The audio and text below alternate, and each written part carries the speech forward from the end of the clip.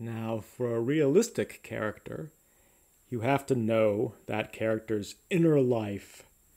You have to know how that character reacts to many different types of situations, many different types of social situations. And here the complexity becomes amazing because the way a person reacts to different people, the interactions that happen with different configurations of people is different.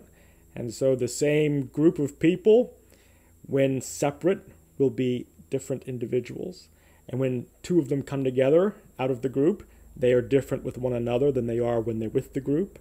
So all of these complexities of personality intersecting with sociality have to be understood for your book if you're wanting to write a realistic book that's going to talk about and show these complex relationships.